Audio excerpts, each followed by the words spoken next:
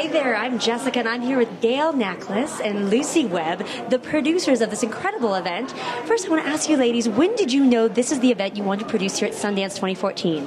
We knew we wanted to do it because it's our 8th year at the festival. It's 10th anniversary at the festival. It's our 8th year doing a panel. And so it was not if we were going to do it. We knew we were going to do it. We were coming back. We hope to come back many more years. We have a special relationship, obviously, with the Sundance Film Institute because of what Lucy has done here all these many years, but also because 2 years ago we launched an initiative with Sundance Institute, Women in Film Los Angeles, and the Institute, where we decided to take a fresh look at the statistics that women in the independent film face. And we used as our first year study a class from the Sundance Film Festival 2 years ago to follow these women and to see what happens after you get success at a film festival like Sundance Institute. And the findings are very telling. We can see where we kind of fall off the map. And we see that it's clearly important for us to still be around. We were asking the question, should there be a women in film? Do you think it's still relevant? And we found a resounding yes when we came to the festival. And so when we launched the study and really took a more in-depth look at it, we saw that the numbers hadn't really changed in 10 years.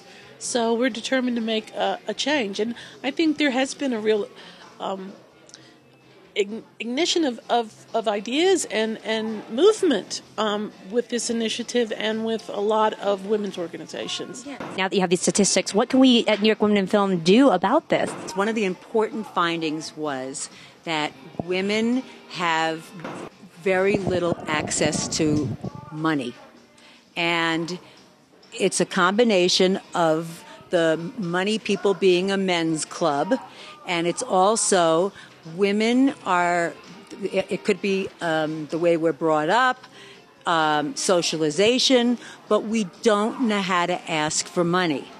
And, you might get your Uncle Fred to fund your first film and have success at Sundance, and then it comes time to make your second film, and you go out to all the usual places, and you're turned down.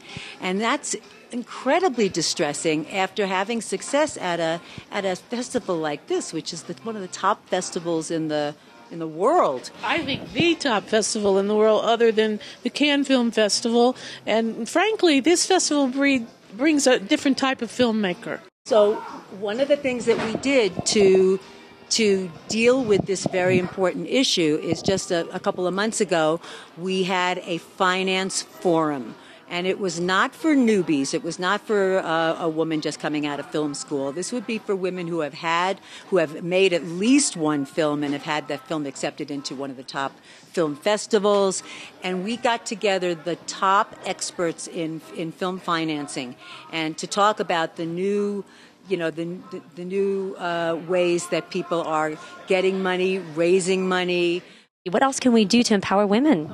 Well, New York Women in Film and every other chapter, LA, we all have to join together. And one of the things that we did with this initiative is invite all the like organizations to come on board with us and ally with us in this initiative. And because we all share a very similar mission, and we know that, with numbers, we can make a better impact than if we do it all ourselves and if we're running little parallel organizations. That if we can all find a way to work together, we know we're going to have a lot more success, and that's what we're doing now. And this has been a herFlix moment.